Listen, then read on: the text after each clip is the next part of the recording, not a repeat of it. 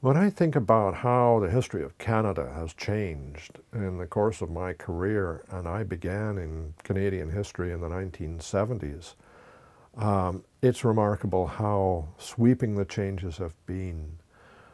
Perhaps the biggest change, I think, is in the expansion of the horizons, the range of subjects, the diversity of subjects. It's so diverse and so proliferous today that it's very hard, perhaps impossible, for a single historian to keep up with the literature that's coming out, with all of the publications in Canadian history. When I began in this field, if you go back to the 1960s, early 1970s, it was possible for a single historian to have some command of the entire corpus of Canadian historical writing, reasonable command of it. That's certainly not true today. And it reflects a lot of things, of course, the expansion of the university system, the increase in the number of historians, the enormous interest in Canadian history, not just in universities, but in the wider public as well. Diversity also, not just in subject matter, but also in the way in which we do history, in the kinds of methods and techniques that we apply to the study of history.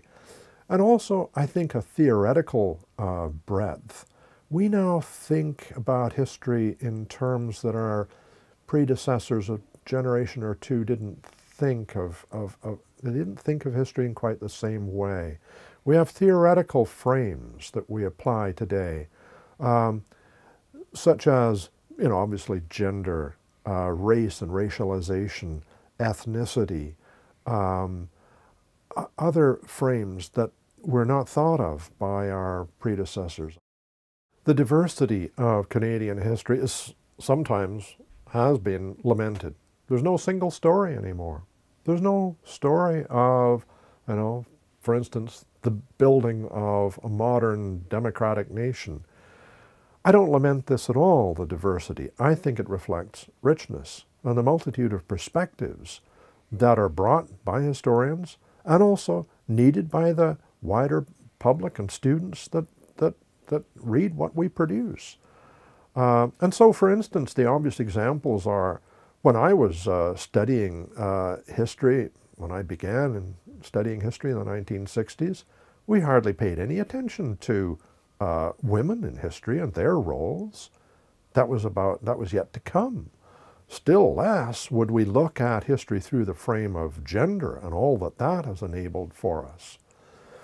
We knew very little about and did not discuss in any great length the role of Aboriginal people in Canadian history.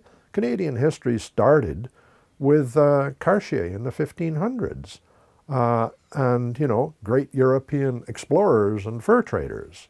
Well, that's certainly not where we start today, and we now understand the relationship between European newcomers and Canadian Indigenous peoples in an entirely new way today. And that has had a transforming effect on the whole of Canadian history, how it's understood and how we teach it. I could give you many other examples. The history of racialization in Canada, that is so urgent and important in our own time because we are, after all, not just multicultural, but we're even perhaps a plurinational country with people who've come from many different parts of the world, many different cultures, and we still in the present are trying to sort out these relationships.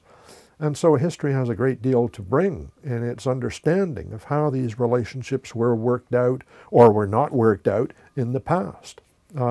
The history of racialization is in the forefront of Canadian history in a way that was certainly not when I began.